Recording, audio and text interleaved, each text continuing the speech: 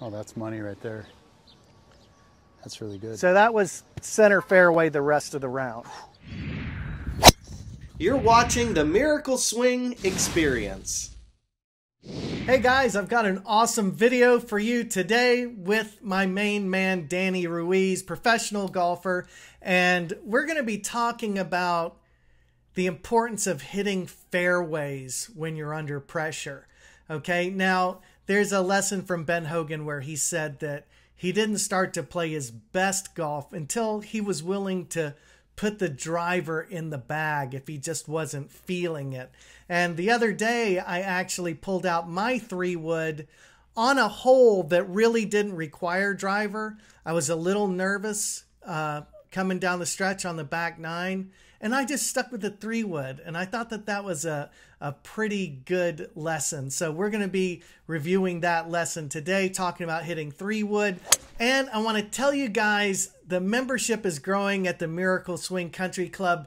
We have a great group of people working on the over-the-top Miracle Swing. We're playing the best golf of our lives. So I'd love for you to be a part of this movement. If you'd like, you can start with 3 free videos. I've got a link down below in the description box that can get you started on your over-the-top Miracle Swing journey. Now, a lot of people have been asking me about my intensives.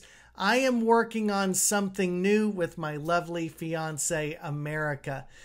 This is going to be a really nice Miracle Swing experience. Okay, that's the new title, and it's going to be America and I, and it's going to be a his and hers getaway, 3.5 days together where we're going to work on golf. The guys, if you want to play golf and if your wife wants to do yoga and hiking and meditation with America, we're going to explore Sedona.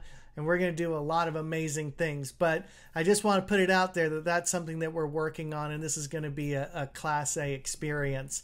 But now let's dig into my video on the 3-wood. And I hope that this helps you play the best golf of your life. Hey guys, so I'm super excited to be out here at Eaton Canyon with my main man, Danny Ruiz. How are you, brother? Doing great. Awesome. So where we've been working lately is on my transition and make sure that it's nice and smooth. And the last time I played, I was at a course that's really tricky for me. And I was 2 over after 11 holes. And I wanted to bring the round in. And I decided I was squirrely with my driver. And the next hole was a shorter hole. So I hit 3-wood right down the middle. And I decided to stick with that for the rest of the round, which, you know, I was happy that I had a personal record there, you know, was able to bring it in. But I hit every fairway with my 3-wood. But I don't like that I wasn't hitting my driver because I had to bench it, you know. But the key was I could hit a ball 250 with my 3-wood with a nice, easy swing. And again, I wasn't rushing the transition. I was letting it just kind of fall. And this is my first 3-wood today, but let me see if I can demonstrate what I was kind of doing that day.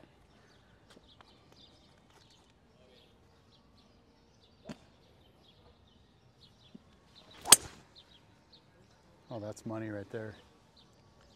That's really good. So that was center fairway the rest of the round.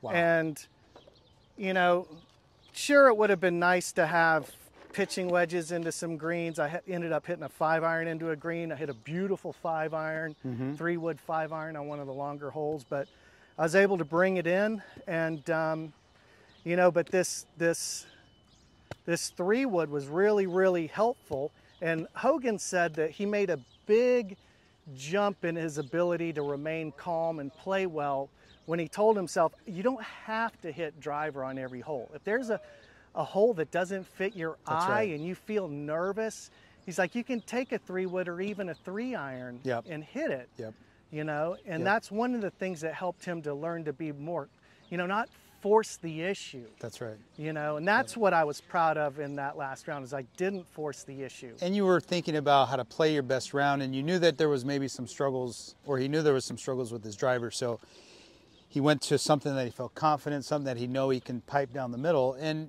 you might have only given up 10, 15, 20 yards, maybe 30 if you pipe one out there. So I think that's smart, but I do have a little surprise for you guys and for Christo.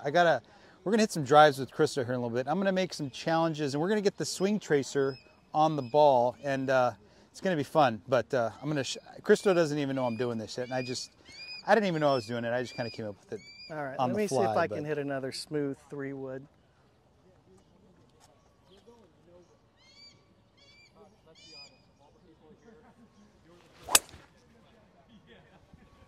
That's about as good as it gets right there. I mean, you probably maybe 2 yards offline, a little, You know, little right it's of funny, center. that felt like a miss, but that'd be, like it wasn't That's perfect, right but it center was of the fairway. pretty good. Like, that's the whole point. Yeah.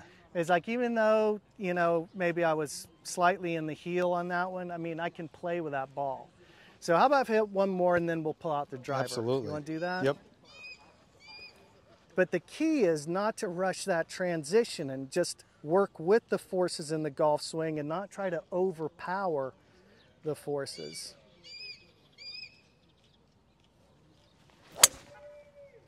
That's about three of the best shots I've seen you hit. It's really good. Yeah, so I want to get driver? Let's do it. Do you have a tee? Yeah. The old PGA pros, they had this much simpler kind of wisdom.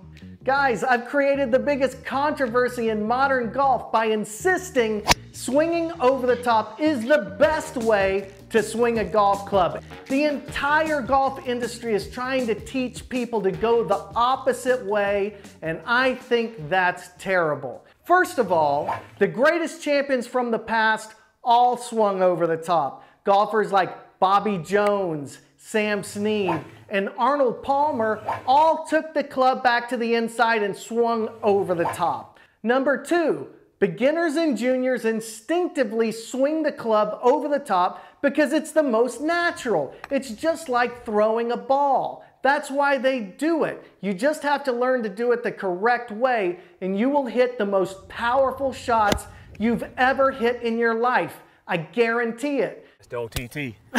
Thanks, man. So I want to send you 3 free lesson videos that will teach you the over-the-top miracle swing that I teach my students. I shot a 72 with Balboa. It feels like you can't miss. This swing is taking the world by storm, and I want you to be a part of this movement. So click the link in the description below and take advantage of these free videos, because I'm not going to have this offer up for very long. As soon as we get enough golfers on board around the world that are spreading this message, I'm going to close it down. OTT! But I want you to be a part of this movement, and I want you to hit them long and hit them straight.